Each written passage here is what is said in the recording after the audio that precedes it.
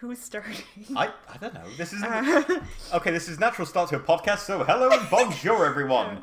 We're in Canada this week, covering the case of Melissa Ann Shepard, the Internet Black Widow. But before we get started on that, we'd like to tell you a bit about this podcast, as it's our first episode. Yeah. So welcome to Around the World in 80 Murders. As the title of our show might indicate, we are going to be covering a different murder in a different country each week. Well, we're going to do 80 different countries on the first way around. We're going to work our way from Canada, around the world, and back to Canada again. That's and the then idea. we'll just keep going from there if you want us to, really. Anyways, should we introduce ourselves? Yeah, some host introductions. My name's Julia. I'm Alex, and we're both huge true crime fans, and we decided to start a podcast because I ran out of books. So let's just jump into it. Okay. The Internet Black Widow, Melissa Shepard, Friedrich, Russell, many last names throughout this story. Too many last names. You only need one last name, or maybe two. So she was born Melissa Ann Russell on May 16th, 1935, in a small village called Burnt Church, New Brunswick, which has an interesting history as to how it received its name. So this little community has been around for approximately 1,000 years, from at least 1,000 years, more like 500. Oh, no. There's evidence that the community's been around there for a lot longer. I forgot to put that in the, I forgot to put something in the script. Okay. Sorry about that. But in about the 1600s, the French arrived to build some their first settlements in Canada, essentially taking over the area from the Mi'kmaq people who lived there. And the people who live in that region, the French people who lived in that region came to be known as the Acadians. Now, in 1758, a British campaign to raid villages along the coast of New Brunswick took place. Large parts of the Mi'kmaq and Acadian communities around the area known as Burnt Church were destroyed. Most significantly, the Acadian church was burnt down, lending itself to the name of the village. Burnt Church. So, Melissa's parents, her mother was an 18-year-old alcoholic, and her father is unknown. She was left at her grandmother's when she was born, who lived with her uncle. Now, her uncle was a pedophile who sexually assaulted her until he left to fight in World War II. And we don't really have much about Melissa until 1955, when she moves to Ontario and marries a man by the name of Russell Shepard, with whom she has 2 kids. Not a lot is known about their marriage. However, in 1971, Russell was diagnosed with Hodgkin's disease. Now, this is when Melissa started kind of slipping into a life of crime, as she began forging checks under aliases to continue being able to pay for basic goods. Now, in 1980, Melissa is convicted of about 30 separate instances of fraud and forgery under 4 different names committed in Toronto, Ontario, and Georgetown, PEI. And she spends about 5 years in prison for that. When she's released in December of 1985, she moves back to Prince Edward Island with her family, and she gets a job working as a real estate agent. Which you can somehow get. You can somehow get a job as a real estate agent while having 30 different charges for fraud and forgery, which... the 80s. Yes, I don't think there were many background checks there. So anyway, she's released from prison, and she starts working as a real estate agent, and then she just kind of, after moving with her family to PI, she just kind of abandons them. Yeah, and that's about all that was written about Russell Shepard and her 2 children. Yeah, we know Russell Shepard did actually live quite a long life. According to a obituary I found, he didn't die until I believe January of 2020. Damn. So, despite having been diagnosed with Hodgkin's disease 50 years before, he somehow managed to live that long with it. I don't know anything about the disease itself, that's like though. 50 years. Yeah, I don't know anything about that disease, though. I'm not exactly educated in biology. We aren't medical experts. Yes, don't take medical advice from us. No. Anyways, so, around the time working as a real estate agent, Melissa, aged 54, meets a man by the name of Gordon Stewart, aged 42. While Gordon is trying to sell a piece of land that he had after his wife died. So Gordon had about $50,000 in the bank, which is about 95 Canadian today. And he just left the army, so he also had a pension. They were married in Las Vegas after a few months of dating in February of 1989. And at this time, Melissa was still married to Russell Shepard, her first husband. Despite their marriage, Melissa raised several suspicions in Gordon's family members. So a police officer who knew Gordon's brother also knew about the reputation of Melissa. Her fraud charges and all that. Yeah, he knew about her fraud charges because I don't know how, but he just managed to know about them. And also Gordon's sister Kate had similar doubts. When she first met Melissa, Melissa recounted a story about how badly her first husband beat her. And she described an instance where he had even shot her in the hand, despite there being no medical records or even a scar or lasting injury. Because imagine the amount of rehabilitation you would need if you got shot in the hand with all the muscles and tendons in there. So there's no evidence that this happened. And what makes it slightly more weird is the fact that Melissa told Gordon's sister this on the first time they met. Like, this isn't after knowing them for a while. This is literally the first. Imagine the first time meeting your brother's new girlfriend, and she tells you that. So anyway, after getting married, they moved to Charlottetown, PEI. And here, Gordon developed a drinking problem. People around him described him as a man who drank too much, but not necessarily a chronic alcoholic. Which is a fine line. I don't know where's the line. It's a very fall. Specific description. Yeah, he's a man who drinks too much, but he's not an alcoholic. He'd do maybe one shot a night. Not an alcoholic, but a man who drank too much. Do you think one shot a night is drinking too much? Let's not get into Jesus. I'm joking. At one point, Gordon told his sister Kate about a time Melissa had given him a cup of tea that lulled him to sleep for 3 days. When he awoke, his bank account had been drained and Melissa had vanished. So because of that, because of having his bank account drained, Gordon filed for bankruptcy.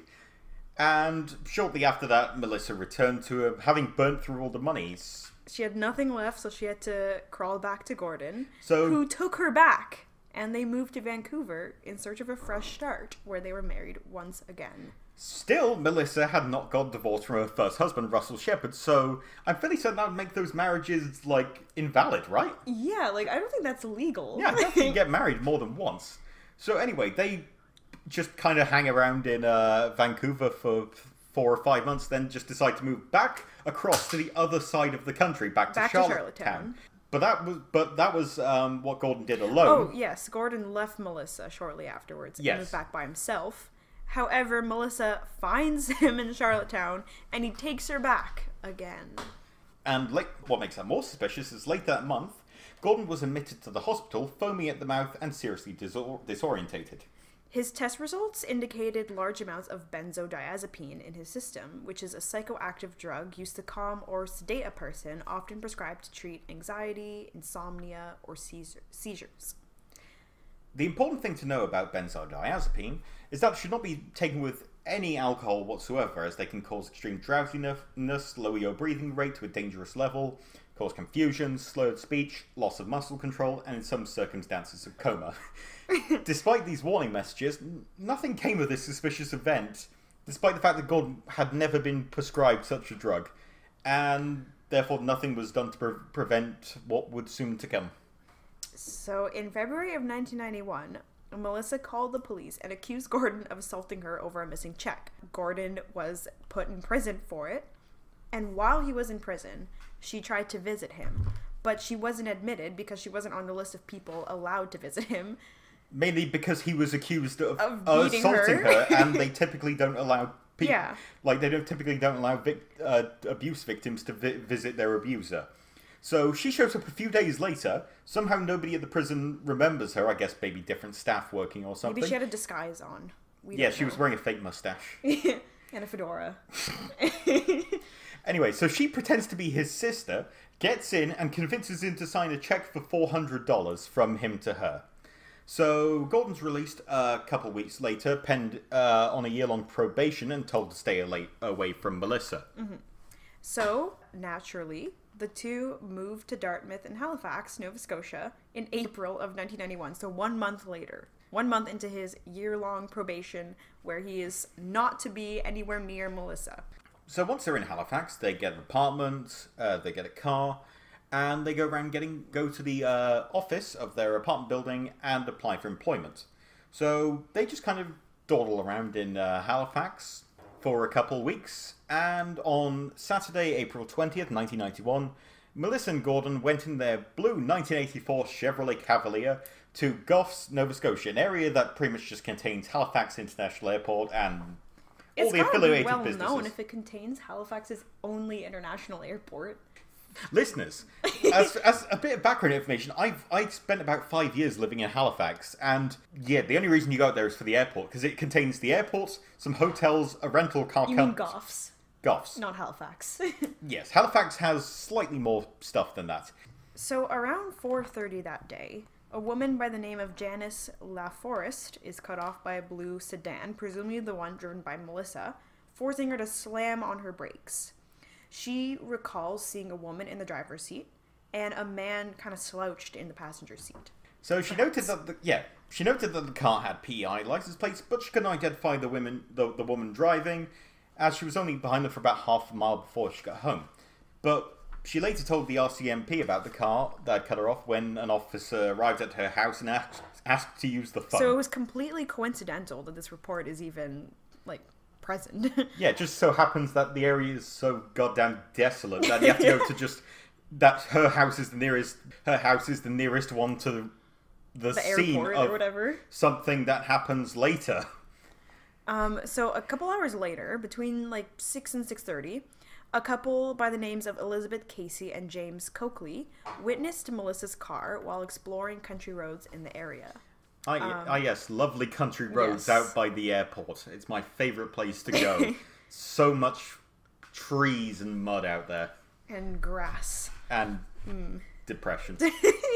They described seeing a car fastly approaching them. And in a quote from Elizabeth, she recalls, she slowed up and went over what I considered was a log and then sped up. She forced her way around us. When the car went over the log, I saw it kind of vibrate, go up and down. I knew it was a person. I was screaming at Jimmy to look and see if it was a person. So Elizabeth also noted that the woman showed no emotion when driving over the man, continuing on her way straight past them. So the couple, in a surprisingly clever move, yeah. I feel like that's really insulting towards those people. I don't know anything about that, but the couple immediately try and get the license plate number, going so far as even following Melissa's car for 5 kilometers until they were able to get it down. Then they go to the house of somebody they knew who lived nearby and call the police and an ambulance, because it's 1991 and nobody has a cell phone yet. I don't even think Halifax had cell phone coverage until the late 90s. Oh, God. And especially out here, you can barely get cell phone coverage now. So, when they returned to the scene to check on the man, upon arriving, they saw Gordon lying face down in the middle of the road. He was already dead due to the severity of the injuries, and he suffered a broken neck, along with internal bruising of the forehead. All of his ribs were crushed, which resulted in a liter of blood flooding into his chest cavity, and a cut liver, resulting in a half liter of blood flooding in his abdominal cavity. The silver lining to all of this trauma is that he was likely already dead when he was run over by a car. Or he was at least heavily comatose. Yeah. Because according to the autopsy that was performed later, he was found to have a lethal amount of liquor in his system, including rubbing alcohol, acetone, along with 500 milligrams or 30 pills worth of benzodiazepine. As we've already covered the side effects of what happens when you mix alcohol and benzodiazepine. And those ones are any alcohol and benzodiazepine, so we're already a alcohol poisoning level of alcohol and a drug that could cause a coma if you have any alcohol with it, likely implies that he was at least probably on the verge of death or heavily comatose at the time. So the first officer on the scene arrives at about 7:15 p.m. RCM Constable Leatherdale, who was stationed at the airport. Leatherdale. There are a lot of strange police officer names in this episode. Especially in Nova Scotia. The constable who arrived on the scene noticed the state of Gordon's body, checked him for any signs of life, found that he was dead, and noted that one of Gordon's shoes was approximately 10 feet down the road from where he was lay. So he must have been hit at some speed. As we mentioned, the autopsy revealed that he was kind of in a comatose state from all this alcohol and the benzodiazepine, which, from past events, suggests foul play on Melissa's part. There are two kind of possibilities here that were being debated, which is Gordon's alcoholism versus Melissa tampering with what Gordon ate that day. Frank Burke, who was a doctor who knew the couple back in Prince Edward Island, said that they had come over to his house unexpectedly one evening. Gordon was drunk, almost unable to stand, and asked for booze. However, an employee of the Metro Drug Dependency Center in Dartmouth testified that the couple had been in on April 12th to check Gordon into detox because Melissa said he needed to be treated before taking on his new job, despite the manager of the building saying there was no alcohol screening criteria and no evidence that he had been drinking. Additionally, the breathalyzer test he received at the clinic yielded a reading of .001, which is an 80th of the legal limit in Nova Scotia. Yeah, so he's a state of intoxication so low it's barely readable. I think that's the lowest level of reading you can have that isn't 0. Basically, there's a lot to support that Gordon did not consume alcohol on his own will.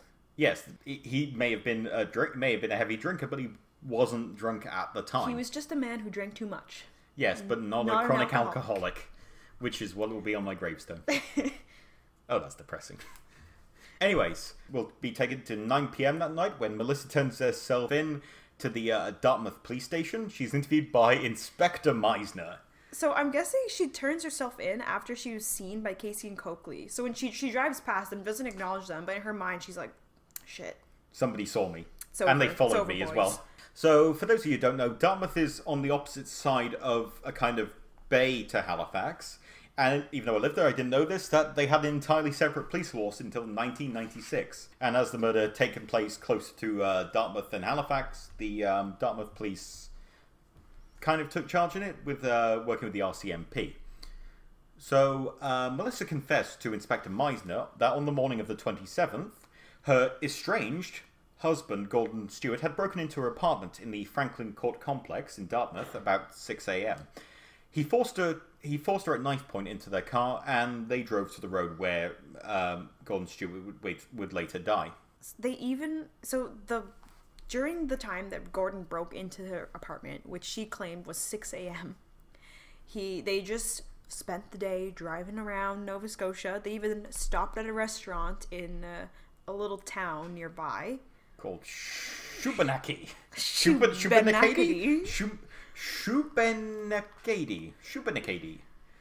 And Melissa also discussed what he'd been drinking, which included wood alcohol. Whatever wood alcohol means. Oh, it's I think it's alcohol like distilled from wood.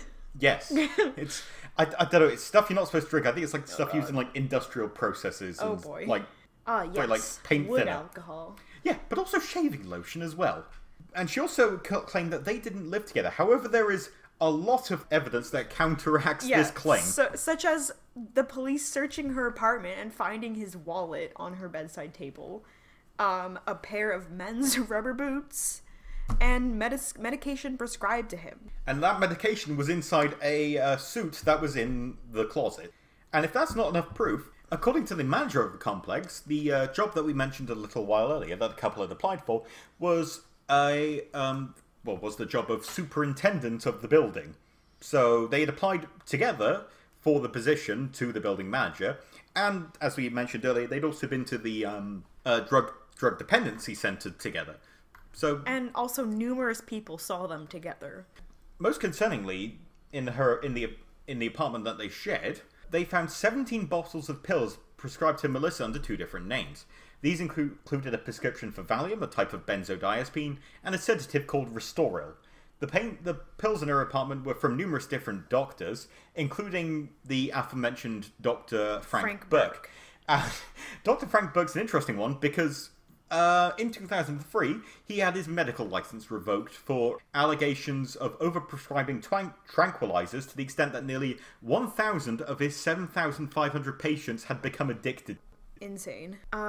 So continuing with Melissa's confession we'll call it, to the police, she claimed that she tried to escape when Gordon got out to pee, but the car suddenly backed over him, and she then drove off. Mm-hmm. This is immediately contradicted by the fact that the pathologist testified that his bladder was full when he died. That's Gordon Stewart, not the pathologist. Yeah. No, maybe the pathologist. Who knows? Yeah, the pathologist, like, what time was it? It was 6 p.m. on the 27th. Yeah, I think my bladder was full back then.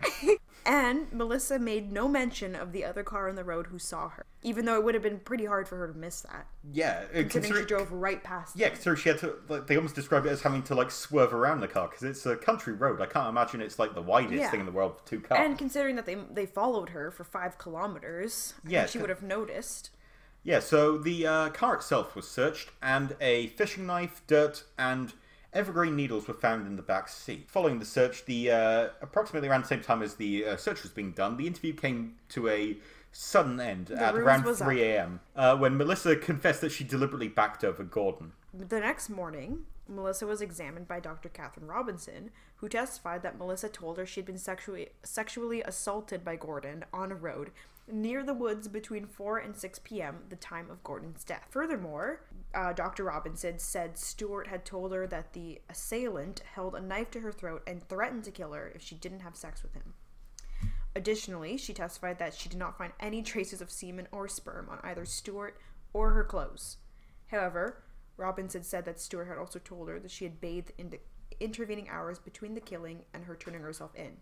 So Melissa would have driven home, showered after the event, and then gone to the police. I mean, from what I remember, it's only like a 20-minute drive between the place where the murder took place and the location where their apartment is.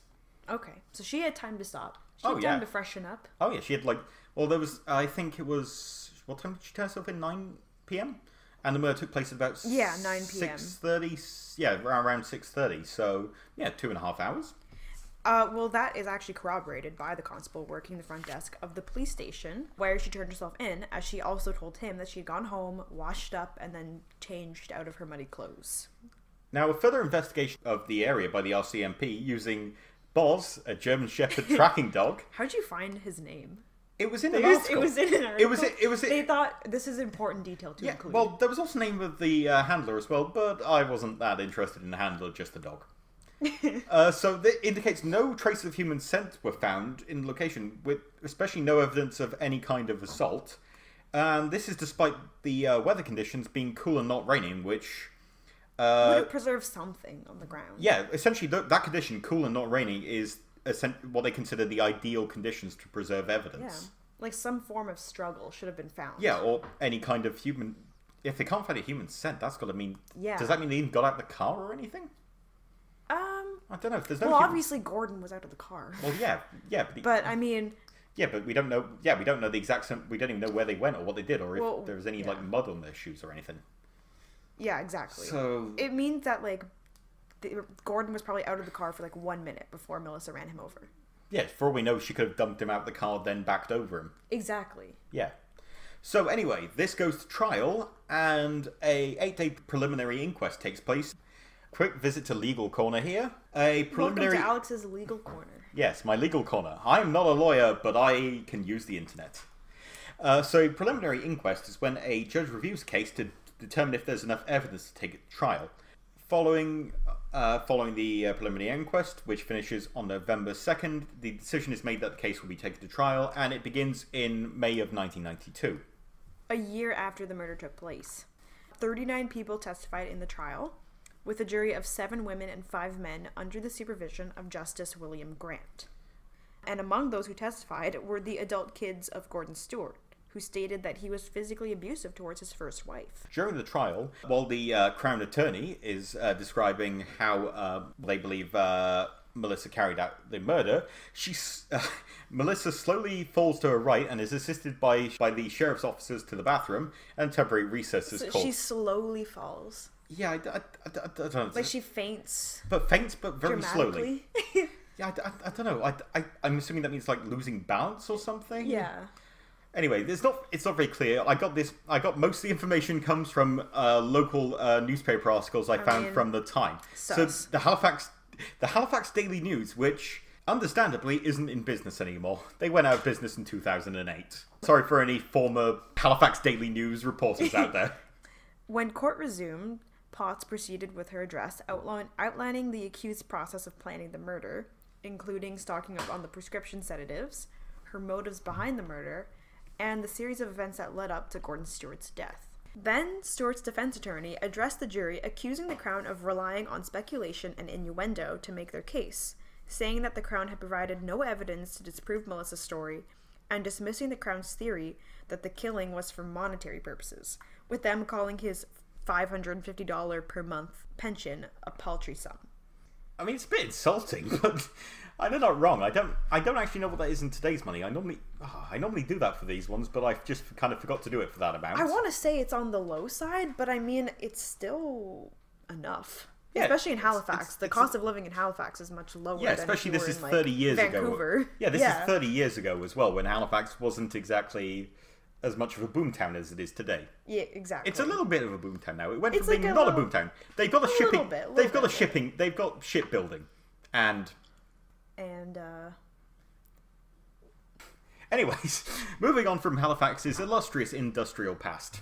So the day before his death, Gordon had arranged for the payment for the superintendent job to go directly to his personal account. The judge stated that the jury could return one of 3 verdicts: guilty as charged, guilty of the lesser charge of manslaughter, or not guilty. After the 3-week trial, the jury deliberated for 10 hours over 2 days and returned the verdict of guilty of manslaughter, with her being sentenced to 6 to 10 years in prison and her being released on $40,000 bail for 2 days to sort out her affairs.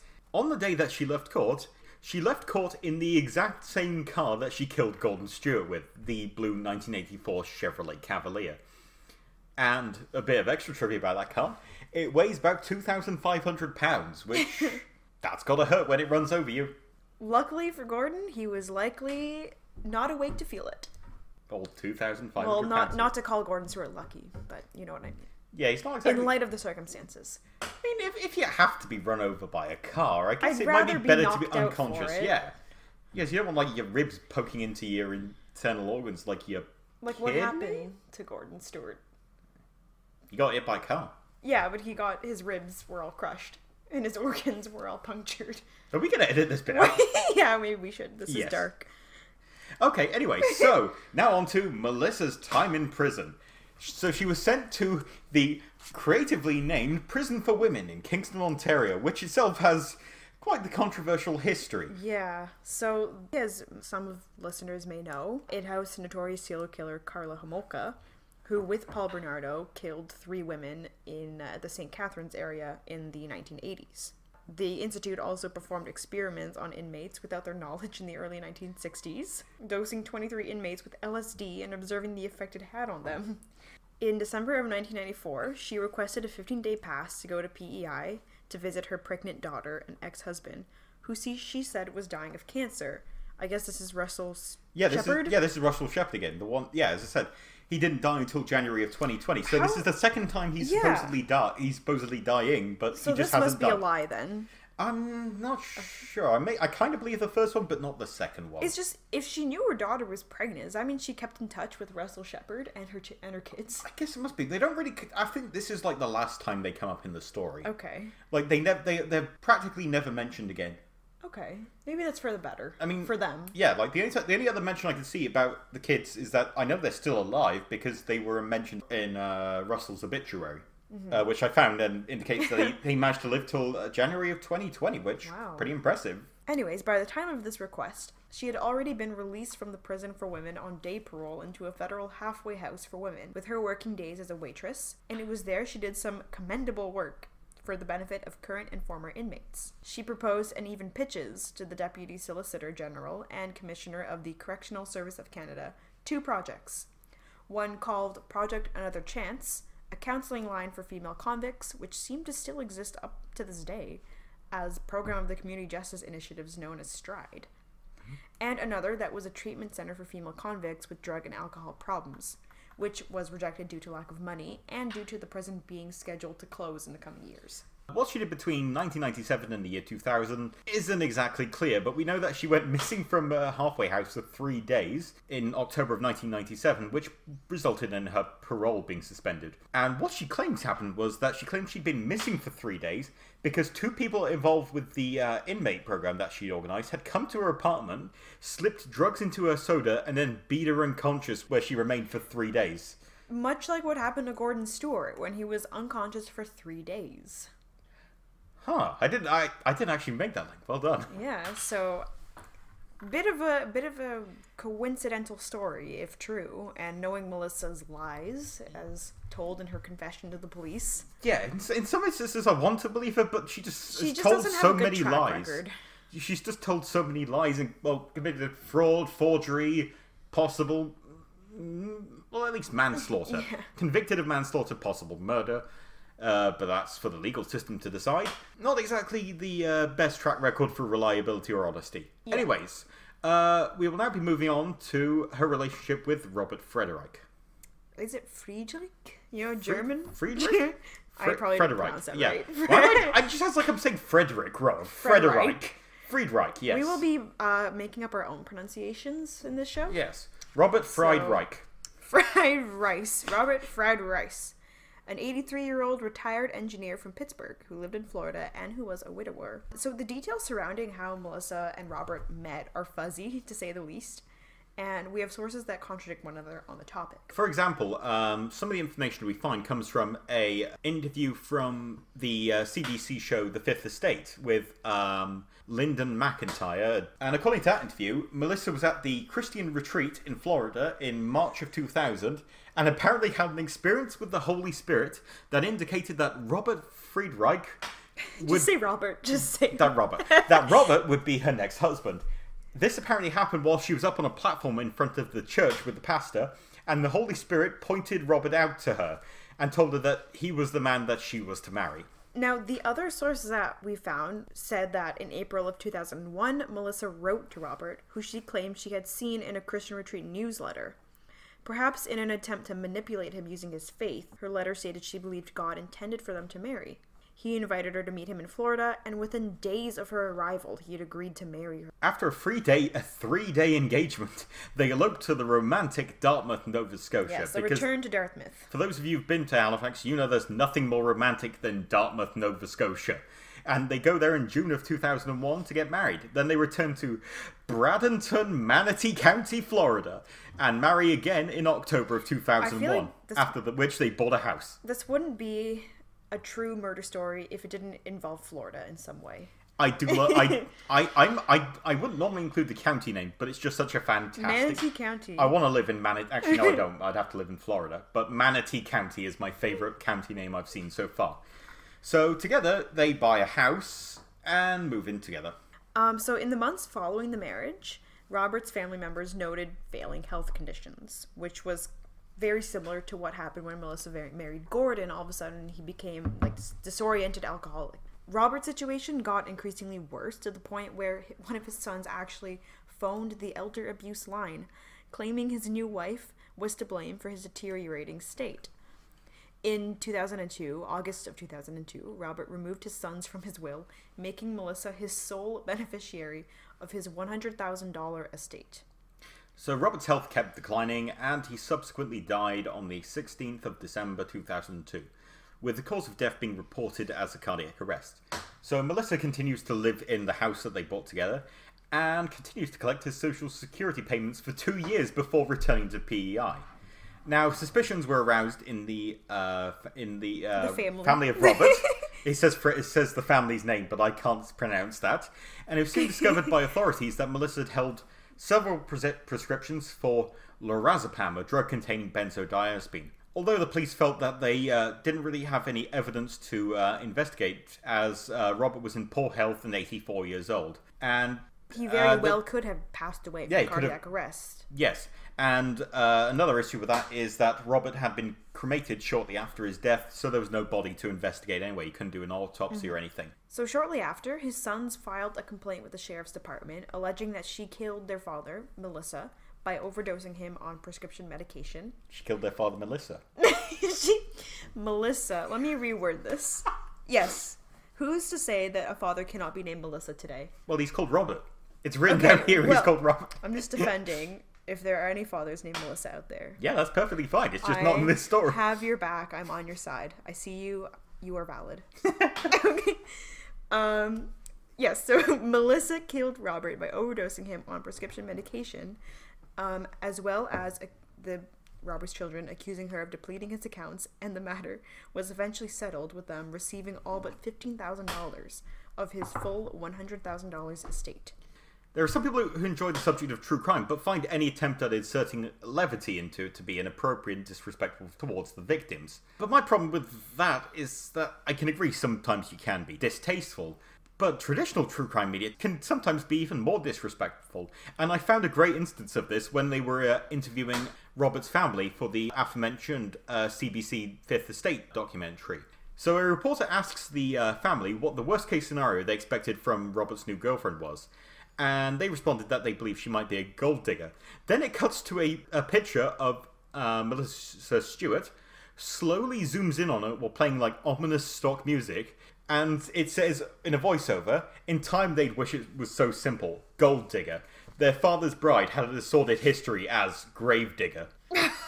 And I'm not making that up, that is word for word what they said. It's like sometimes people forget that it's not a fictional story. And the events that happen become separated from reality and the people who are left behind from it. You don't want to say anything bad about the victims or really the victims' families, but there's so much ridiculous stuff around the concept of just a murder, you know? Like you can have the incompetence of the police, the outlandishness of the trial, the murderer themselves tends to not be the most normal person of all. That's our little true crime rant corner. So after spending a few years in Florida, living off of Robert's Social Security payments, she moved on to her next man, a man named Alexander Strategos. I'm not sure if I'm pronouncing that right, much like Strategos. Strategos. Yes. So Alex Strategos was a 73-year-old divorced accountant living in Florida. Originally from Pittsburgh, he was one of several men with whom Melissa had been corresponding on AmericanSinglesDating.com. Is that a true? Can we look that up? Is that a true dating website? I actually did go to the effort of looking that up, and so far as I can tell, it doesn't exist anymore. Okay, so it was a vintage dating site. Yes, it was American. It was It was probably, you can only be American and single on it, although... You're arrested if you're not American and then you're not single. That's the thing. I don't remember ever reading anything about her getting divorced from her first husband. No, I don't think she ever did. Yeah, she just kind of like disappeared from his life. Did she ever divorce Russell Shepard? And anyway, Alex Strategos fell in love with Melissa almost immediately as she was nice, polite, sweet, and willing to do some light housekeeping that he couldn't handle due to mobility issues. As she had previously done with Robert, Melissa portrayed herself as a devout Christian. On the night of their first date, two extraordinary events occurred that are colossal red flags given Melissa's history. Number one, she moved in with him in his apartment on their first date, and he was subsequently checked into the hospital for a severe head injury. This marked the first of his 8 hospital visits during the time in which they were together. After the fact, Strategos suggested that she may have slipped a drug into his butter pecan ice cream. You even got the flavor of the ice cream? It was in the article. Why would they include that in the article? Actually, I know why. Because he, as he later says in the Halifax Daily News, Halifax's least favourite newspaper, that it was always the same flavour, though that flavour was always a little off. At first when I tasted it, it tasted different, that's all. But then I figured it was at night and I was tired. His son corroborated the statement when, in a 2005 hospital visit, he noticed that benzodiazepine had showed up in his blood, despite it never having been prescribed to his father. It is at this point where Melissa became known in the media as the Internet Black Widow. And the best thing about that is that she takes a particular issue with her moniker. As she said, Strategos was the only person I met on the internet, so how can they call me the Black Widow of the internet? So is she basically saying, like, well, only one of my victims was met online, so... Essentially, yeah. Without admitting to anything, she's just saying, like, he's the only person I met on the internet, so how can they call me the Black Widow of the internet? I mean, look, he's still alive. Spoiler alert, he's still alive. Actually, no, he's dead now, but he was still alive at the time. He wasn't a murder victim, though. Oh, no. So his son, Dean, becomes concerned after seeing his father's health rapidly decline, despite him being, initially when they first met, being, aside from some mobility issues, relatively healthy physically. And he describes his father as getting really drowsy and falling down. He couldn't even stand up without falling down. So, shortly before she left Prince Edward Island in November of 2004 to meet Alexander, she was due to be charged with fraud over $5,000 after an investigation into crimes related to the Old Age Security Act started in January 2004. and was believed to have received $30,000 in pension funds using 2 different social security numbers under the names Melissa Stewart and Melissa Shepard, the names of her first 2 husbands. This investigation was dropped in 2009. So, Dean Strategos also noticed that $18,000 was missing from his father's account, and he phoned the authorities, who promptly arrested Melissa. So, however, Good on them, doing their jobs. I guess. So, however, during the CBC interview, in response to the mention of the $18,000, Melissa said that Strategos didn't have $18,000 for her to clear out. After a small investigation, she is convicted of grand theft, forgery, and ends up spending 5 years in prison. So after her release in 2009, she's deported back to Canada, where she moves into a senior's home in Nova Scotia. On the topic of the investigation in Florida by the Pinellas Park Police, they investigated the possibility that she might have been slowly poisoning him. However, there wasn't enough evidence to support the claim, so they couldn't file an attempted murder charge. However, there was enough for the exploitation, grand theft, forgery.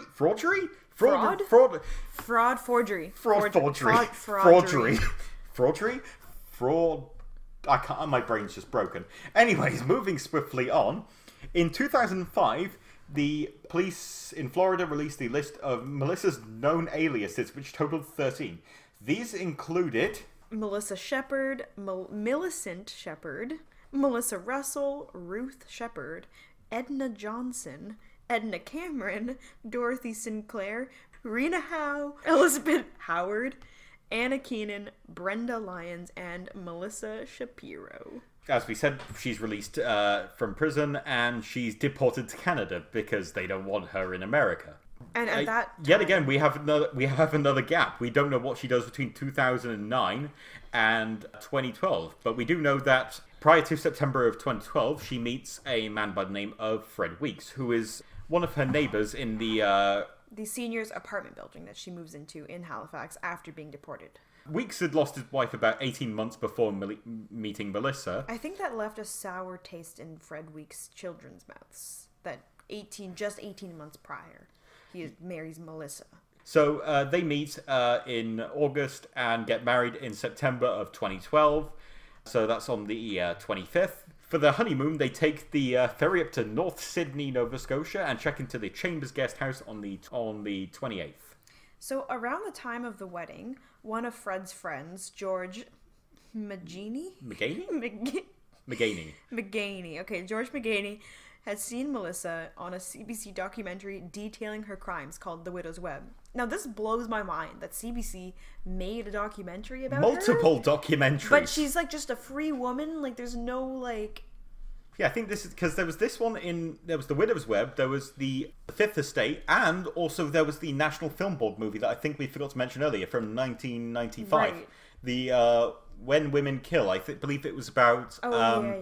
It was about abused women who end up murdering their abusers. So is she painted as like this victim? I think from what I remember, there was an interview after the actually after she was arrested for the Weeks case, and there was an interview with the woman who directed the National Film Board documentary, and she said that it wasn't her goal of the documentary to determine whether or not the women were guilty or not. It was just to tell the stories. Back to George Maganey. George Maganey is... I'd say he's a solid friend, really. He sees the documentary and tries to get the police to intercept their ferry on the way to their honeymoon, warning them of her previous crimes. However, in the fashion that's all too common with police officers, they turn a blind eye, refusing to involve themselves in the situation. So the following morning, Melissa asks the innkeeper to call an ambulance for Fred, as she complained that the ferry ride over was rocky and that her husband wasn't doing too well. Once the paramedics arrived, they found Fred lying on the floor by the bed, disoriented and weak.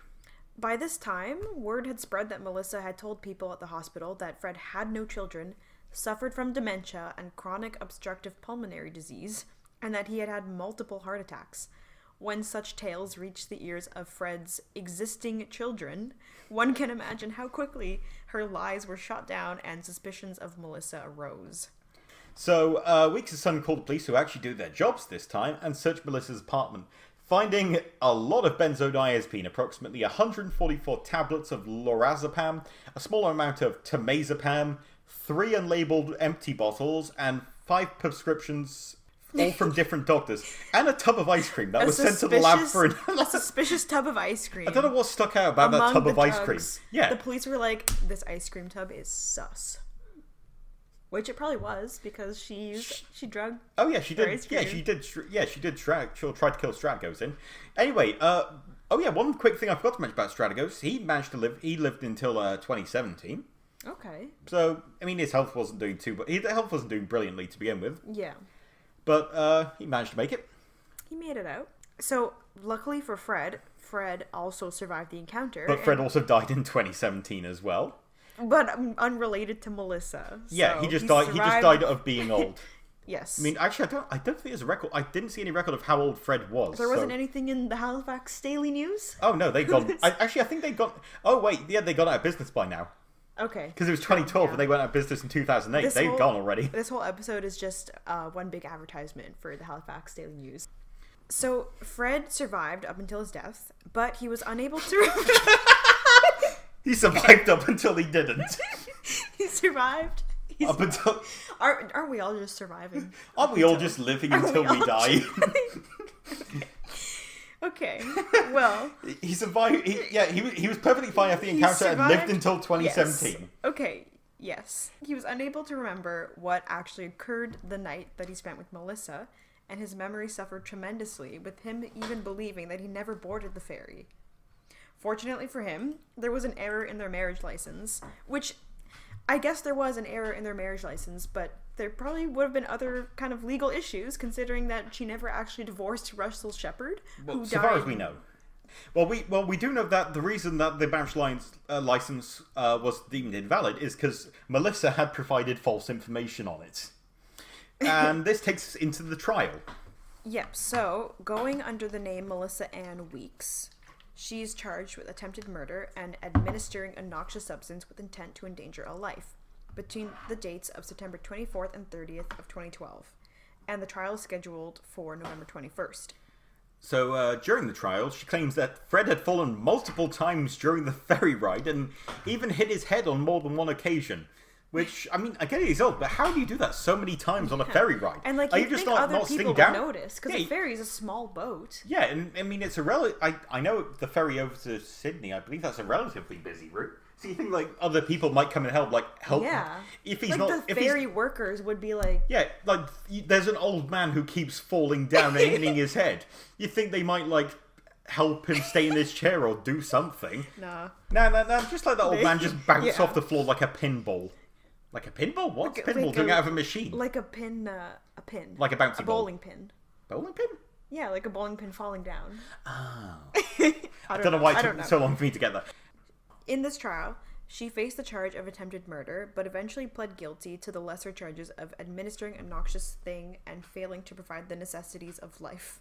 Yeah, I find that law very vague. Yeah, a noxious thing. That's what the newspaper had written down. I couldn't find any court documents because the substance would be much more professional. Yes, the Nova Scotia court website is absolute dog shit. It looks like it was made in like 1999 by a child. But probably was. I could build a better website than that. Anyway, she is sentenced to 3.5 years in prison and is released on March 18th, 2016 under strict conditions into Halifax. And fun fact, I was living in Halifax at the time and don't remember this happening at all. But I'm definitely going to go out. I'm going to go call some of my old friends who live there and ask if they remember that happening. And it was a pretty big deal at the time, as the Halifax Regional Police published a press release stating that she would be living in the Halifax area and that she had been assessed and found to be at a high risk of reoffence. And so at this time, she's 81 years old. I don't understand this. So the police are like, yes, she's there's a high risk that she will commit another felony. We're going to release her to live in this public area. I guess they have to release her because they only could sentence her for 3.5 years under a certain law, I guess.